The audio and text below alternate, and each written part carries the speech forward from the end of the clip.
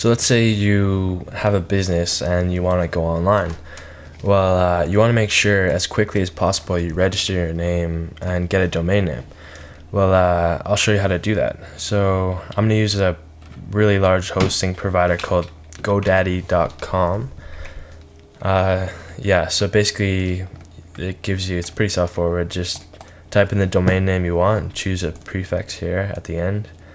.com is obviously most popular, so test, click go, and it'll give you options. It says test.com is taken, but you can backorder it, usually, yeah, backorder these ones. Yeah, it gives you options for other ones, and yeah, just click through, go continue to registration, and register your domain name. And yeah, I'll get on to talking about hosting in another tutorial, but basically you want to do that as quickly as possible, if you can, because someone else can take your domain name and they'll try and blackmail you, and